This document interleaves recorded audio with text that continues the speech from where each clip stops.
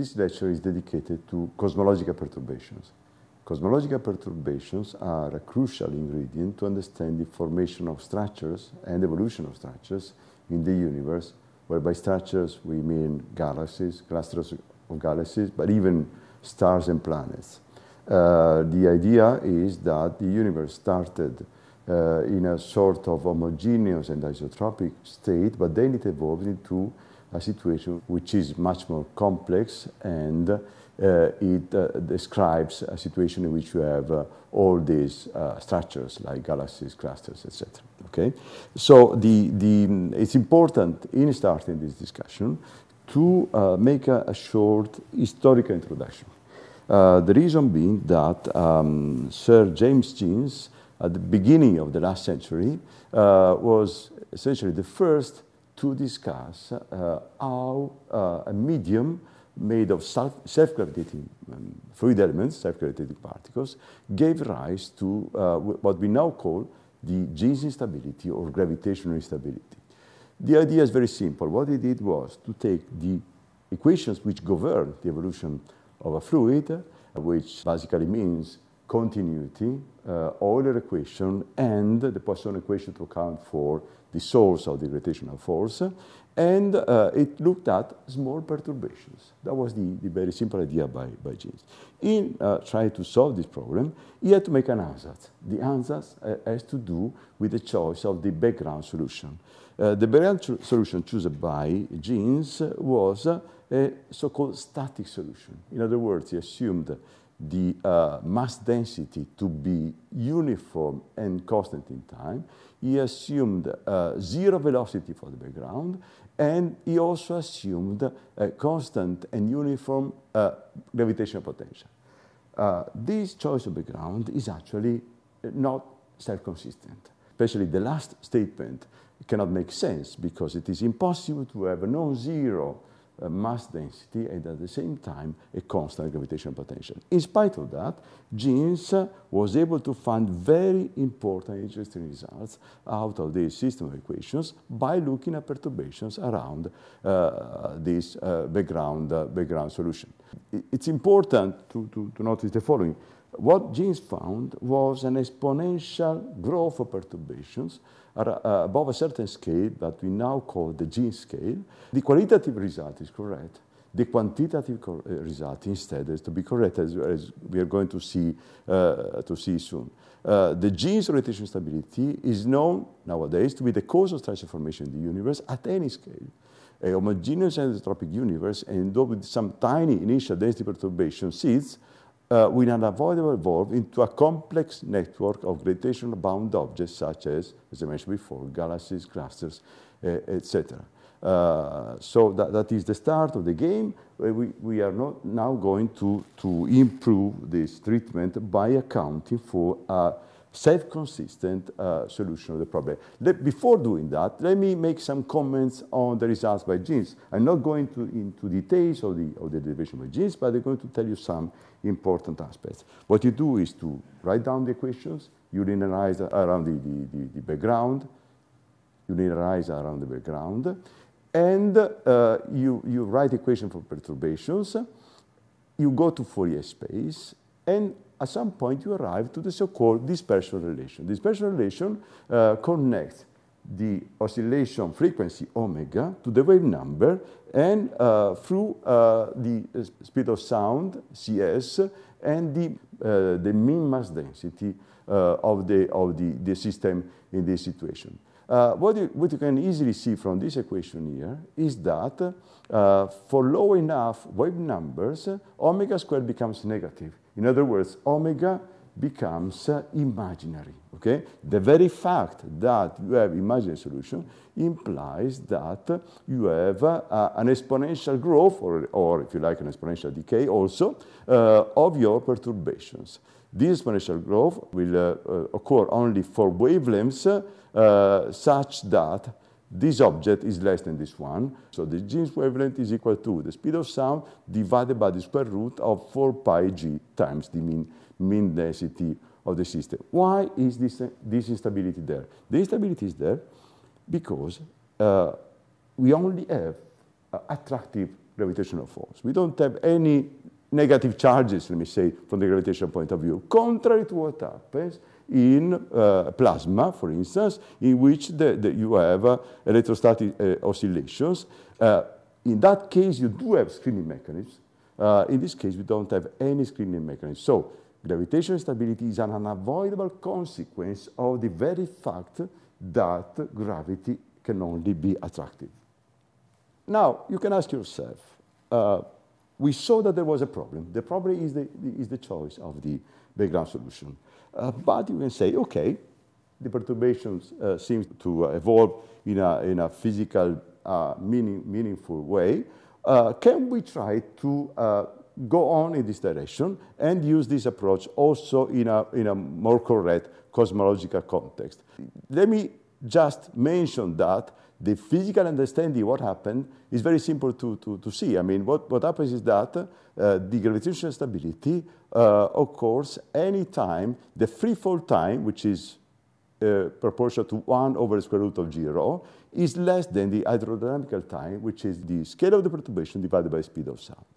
So you can ask yourself, if the free fall time was much smaller than the expansion time of the universe, what we call the Hubble time, then in principle you could continue to use this approach. Unfortunately, this is not the case, because the free fall time is of the same order of magnitude of the Hubble time. Okay? So the expansion of the universe is going to affect very strongly the way in which gravitational stability occurs in the universe. Having said that, let me try to see how we can deal with the universe expansion in this context. The idea is very simple. What you can do is the following. Let's choose physical or proper coordinates R, defined as being the scale factor of the universe A of t times the coordinate x of t, which is commoving with respect to the background Friedmann-Robinson-Walker metric. If you do that, then you can rewrite all the equations that Jeans had used by simply interpreting the coordinate used by Jeans as being this physical coordinate r. First of all, you have to define what the velocity is. The velocity will be the time derivative of this object, so will be r dot, the dot meaning differentiation with respect to time, and that quantity is the derivative of the first object, a dot, times x, that is times r divided by a, plus the derivative of the second object multiplied by the scale factor. The interpretation of these two terms is very simple. The first term is nothing else than what we call the Hubble flow. In other words, it is the Hubble relation in a Newtonian approximation. The second term instead is called the peculiar velocity. Okay? It is the excess, or with a plus or minus in front of that, velocity that an object, a fluid element, or even a galaxy has with respect to the overall expansion of the universe. Now, with these coordinates, we can just write the standard Newtonian equations for a self-gravitating fluid. We have the continuity equation, mass conservation, the Euler equation, momentum conservation, and the Poisson equation, which connects the gravitational potential with the mass density, the local mass density in the universe. So rho is the mass density, P the pressure, phi the gravitational potential. Okay, before proceeding, let me make this comment, which is very useful for what follows. Suppose that we are considering a certain function, generic function f, which depends upon position and time, okay? And we take the total time derivative of this function f, okay? You can think of the function f as depending on r and t, physical coordinate and time, okay? If you do that, then when you take the total time derivative, you can have the partial derivative with respect to time at fixed r plus r dot internal grad f, which can rewrite by accounting for the fact that r dot contains the two terms we said before, Hubble flow and peculiar velocity. On the other hand, you can also think the function f as depending on commoving coordinate x and time. If you take the time derivative, the total time derivative function, by thinking f this way, you only have two terms. You have the partial derivative with respect to time at fixed x, no longer at fixed r, plus x dot grad f. Now, by definition, the two derivations should give the same result, because at the end of the day, you're just taking the total derivative of function f. If you compare these two, you get the following simple rule. The partial derivative with respect to time of f at constant r is equal to the partial derivative of f with respect to time at constant x minus this extra term here, minus h r grad with respect to r of f. That would be very useful in the following discussion.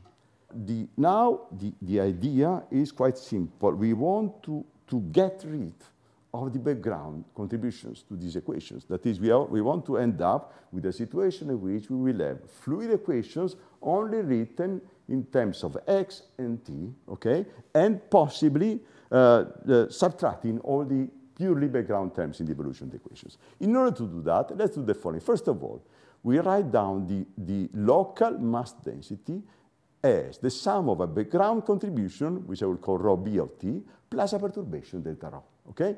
I can also rewrite the expression by factoring out rho b of t and say that this quantity multiplies 1 plus delta. This quantity delta is very much used by cosmologists. It is the fractional density perturbation delta rho divided by the mean rho.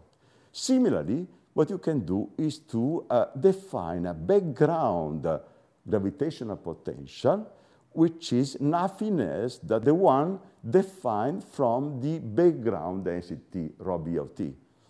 So you try to solve the Poisson equation for this background gravitational potential, and you get a very simple and meaningful solution. Phi b is equal to 2 pi g divided by 3 times the mean density times r squared. You may immediately notice that this phi b is not a constant. That was the main, let me call it mistake, quote-unquote mistake, made by Jeans in his treatment. Now, if you subtract from phi b, you get a new phi, I will call it peculiar gravitational potential, which satisfies a Poisson equation in which, instead of having the complete mass density, you only have the perturbation delta. Okay? You can rewrite this equation in this very simple way. Laplacian with respect to x of small phi is equal to 4 pi g times the background mass density times the square of the scale factor times the density fluctuation at delta. Okay. Now let's go step by step in the derivation of the new equations for our fluid. Let me start with the continuity equation. Okay? So we had this continuity equation, which we wrote before. We can rewrite this by opening this divergence term. So you have two contributions, one coming from rho, one coming from W. You notice that the divergence of R is equal to 3, very, very trivially. And you finally attain this very simple form in which I exploited my relation for the total derivative of a generic function f, which in this case would be the mass density rho. So we arrive to this very simple relation. The partial derivative of the mass density with respect to time at fixed position x plus 3h rho plus 1 over a divergence with respect to x of rho v is equal to 0. Notice that if you drop this term, okay, if you say there is no peculiar velocity, you'll just recover the standard evolution of the mass density in the expanding universe, whose solution is the rho proportional to 1 over a cube, 1 over the cube of the scale factor. Okay? But we do have perturbations, and we do have a non-zero peculiar velocity to account for. So this is our new continuity equation that we're going to use in the following. Let me go to the Euler equation. In the Euler equation, what you start from here, okay, and you have the partial derivative of the overall velocity with respect to time at fixed r, plus this term, which is non-linear at the velocity. Okay? It has to do with the fact that I have to follow the fluid lines. So this contribution has to do with the so-called Lagrangian derivative. Okay? It is the derivative of the fluid which follows the fluid lines. Then you have two terms on the right-hand side. A term arising from the pressure gradients, and another term arising from the gravitational force, which is, of course, the gradient of the gravitational potential. Okay, so you go on, you follow the same procedure that we used before. There are two contributions to W, which give rise to these two terms. You also have to open these many terms here, because there are two terms here and two terms here, and you go on, you arrive to this long expression here, okay? In this expression, you may easily notice that there are a number of terms, actually, which only have to do with the background, okay? You can easily recognize them. This term, okay? Then there is this term here, no perturbations, and there is another term which is this one, okay? No perturbations. So we would expect that these three terms sum to 0. Now, if you do so, let's see if they actually sum to 0 on the basis of the background solution of our universe. Okay? In order to see that, we can rewrite the first term. It is actually the partial derivative of HR with respect to t at fixed r. So if it is at fixed r, you only have to differentiate h. So you have h dot times r. Then you have this term here, h multiplying r, grad r, operating on hr, and that will give you this object, a squared ri, partial derivative with respect to ri of rj times this unit vector ej. And then you have this term here, which is also very simple to get, because we know what the phi b is. We wrote it down before. It was proportional to r squared, so you get this result here, okay? Hence, you put together these two terms, and you arrive to this equation here, okay? If this object is equal to 0, it means that you have this object here equal to 0, because you have r in both terms. Now, as a matter of fact, this equation is nothing else than the acceleration equation in the Friedman set of equations, what can be called the second Friedman equation. A dot equal to minus 4 pi g divided by 3 rho b times A, in other words. In deriving this result, we also made use of the continuity equation written this way, which applies to the background evolution. If we have pressure, what we are saying here is that the background pressure is negligible in this discussion. And we arrive to this set of equations, and we drop the background contributions. So we have partial derivative of the velocity at fixed x plus hv plus this nonlinear term, now in terms of v, no longer in terms of w. And then we have these two extra terms on the right-hand side, pressure gradient and gravitational force. The pressure gradient term should be dealt with in a more precise form. But let me simplify the game and assume that we only are considering adiabatic modes. In such a case, the gradient of the pressure can be written as being proportional to the gradient of the mass density through a proportionality constant, which is the square of the speed of the adiabatic speed of sound of our fluid. Now, let me summarize the situation so far.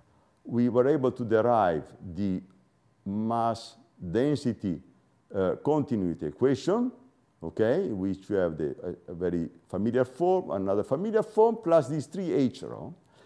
We have the new Euler equation in which we differentiate with respect to time at fixed x, which was our final goal. So we have this familiar term, written in terms of v, no longer in terms of w, plus this extra term, hv. And we have the pressure gradient and the gravitational force term. Notice that now the gravitational force only involves the peculiar gravitational potential, whose source is the density fluctuation, no longer the overall mass density in the system. In the case of adiabatic perturbations, this set of three equations plus the background ones forms a closed set which can be solved. Okay, solving the previous set of equations, which is called the Euler-Poisson system, is not at all a trivial goal. Indeed, there are no analytical solutions of this system except for very specific cases, very special cases, which corresponds, for instance, to situations in which you have strong symmetry, spherical symmetry, planar symmetry, cylindrical symmetry. Otherwise, what you can do is either to use numerical techniques and body simulations, or try to use perturbation theory. The lowest level of perturbation theory is the linear theory, which I'm going to discuss in what follows, which will be an extension, an improvement, a generalization of what Jeans had done, assuming static background solutions. Okay, linear perturbations, the expanding universe.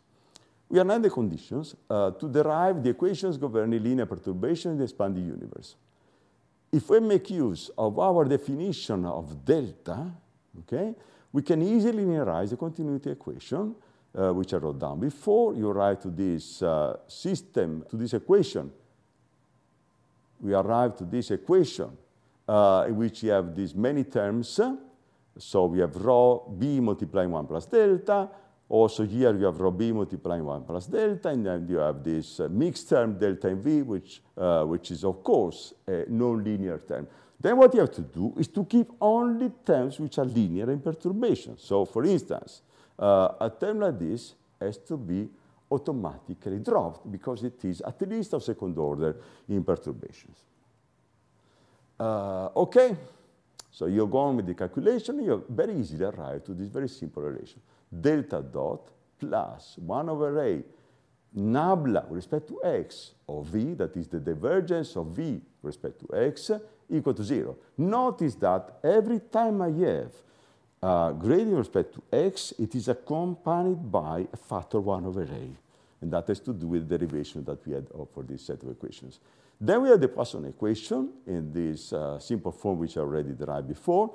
And then finally we have the linearized Euler equation in which basically you have to drop this term because it is of higher order. And in this term here, you have to remember that rho has to be taken to be the background value because grad p is already a perturbation. Okay, how to deal with the previous linear system of differential equations? There is a very simple trick that you can exploit, which is to actually Fourier transform. So you Fourier transform the fractional over density, you Fourier transform the peculiar velocity, and you Fourier transform the gravitational potential. In this very simple way, notice I'm using the notation in which I have factor 2 pi cube inside the integral, which is one of the possible notations for Fourier transforms.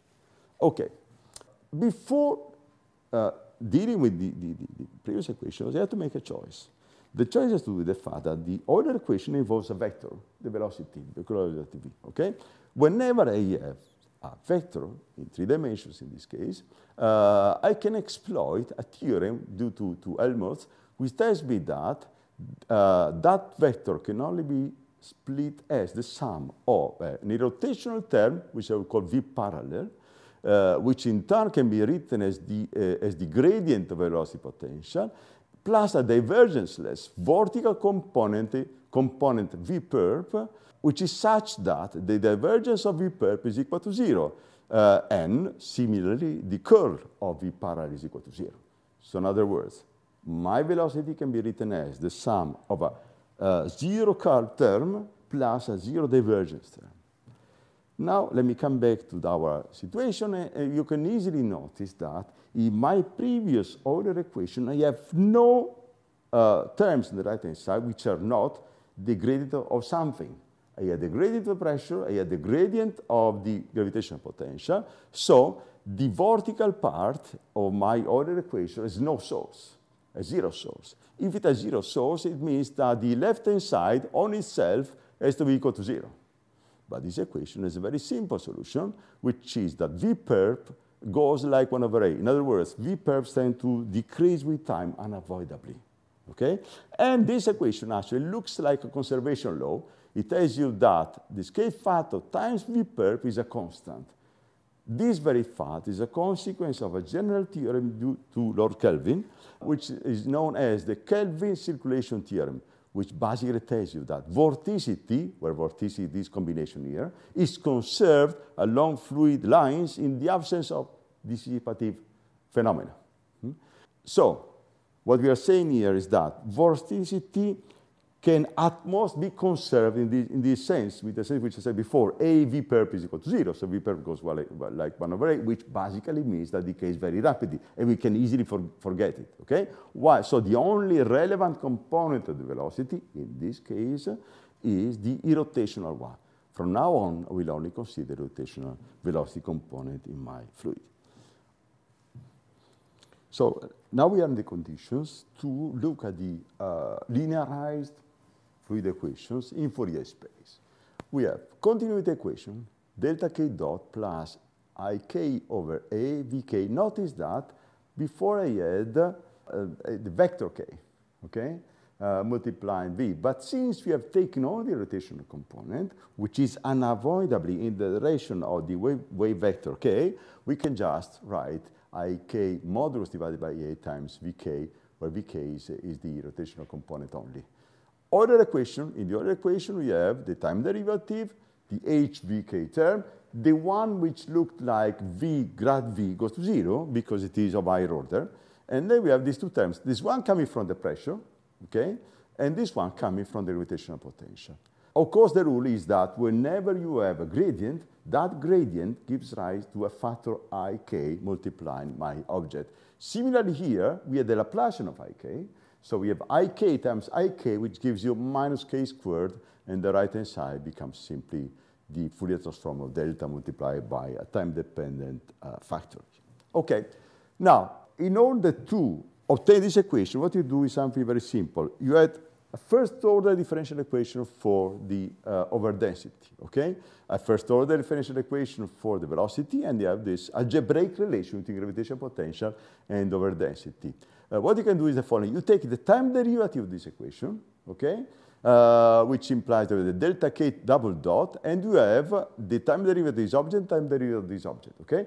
The time derivative of v can be taken from this, okay? While, for instance, phi k, which is here, can be taken from the Poisson equation. So in 2 steps, you arrive to your second-order differential equation for the density perturbation delta k, which it takes this form. You have delta k double dot plus 2 times the upper parameter multiplying the time derivative of delta plus a square bracket, which looks very much similar to my original dispersion relation used by Jeans, with the only difference that k is now multiplied by 1 over a, which has to do with the redshift evolution. And then you have this minus 4 pi g rho b term as we had in the Jeans approach. That is, once again, we have this minus sign, which is signaling the existence of gravitational stability, which multiplies delta, okay? So we have this equation here, and we should try to solve it. The general solution is not as simple. In some simple cases, you can solve that in terms of Bessel and Neumann functions, but we can simplify the game and say, at the end of the day, we are interested in exploiting those wave numbers for which we have the gravitational instability, which are those for which this term is negligible compared to this one. So let's do it immediately. Let's assume that k is much less than kj, which is obviously defined as being the one for which the square brackets give you 0. And if you are in that condition, you arrive to the following simplified form: delta k double dot plus 2h delta k dot minus 4 pi g rho b delta k is equal to 0. Now, the k independent, let me notice that we are going to find solutions which do not a priori depend upon k. So we are not going to find different solutions depending on wave number. But remember that we assume to be on scales above the Jeans scale. So these solutions are known as growing and decaying modes for reasons that will soon become clear. Now, let me try to solve this equation in the simplest possible setting, is the one in which you say the universe is dominated by this kind of matter, non-relativistic matter, which can either be cold dark matter or baryons if we neglect the pressure term, and we can neglect the spatial curvature. Okay, so we take 0, more precisely negligible spatial curvature, and 0, more precisely negligible pressure. If that is the case, we know that the Friedmann equations tell us that the scale factor grows like t to the 2/3, that the Hubble parameter is equal to 2 divided by 3t, and that the background density is the ratio 1 divided by 6 pi g t squared.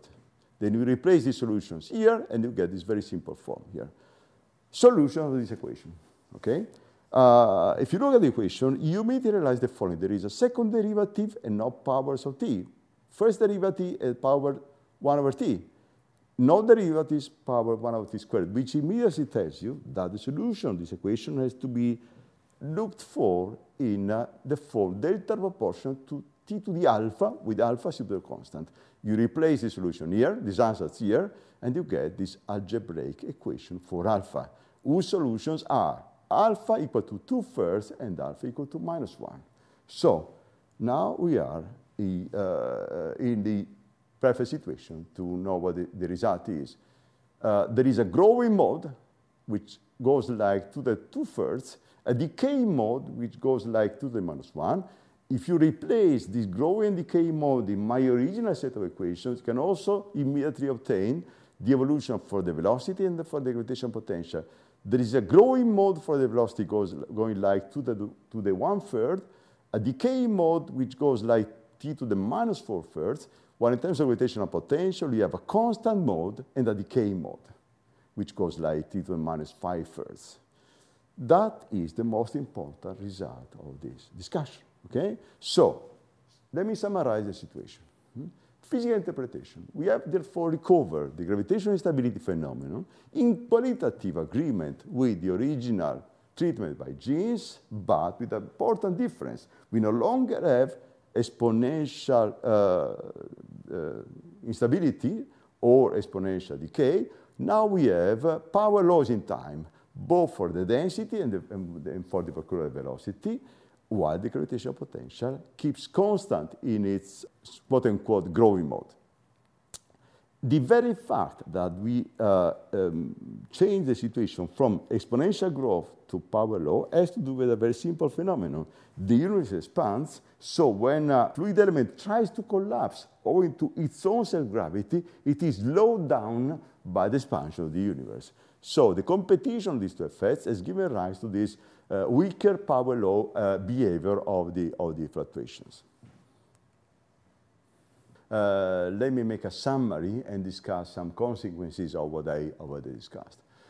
First of all, we succeed to extend the Newtonian treatment of perturbations to the cosmological framework by using suitable coordinates r equal to the scale factor of the universe times x, and then factoring out the freedom of work and background evolution. This treatment is indeed very accurate as long as we deal with either cold dark matter or baryons. In the case of baryons, since they do have some pressure, what I said in the last part of my discussion only applies to scales larger than the Jeans length for baryons.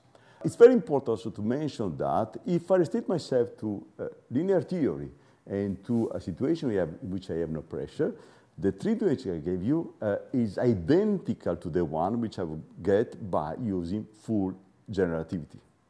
What about other components actually that we know are present in the universe? The most important one is the cosmological constant of or any other source of dark energy drives accelerated expansion in the universe.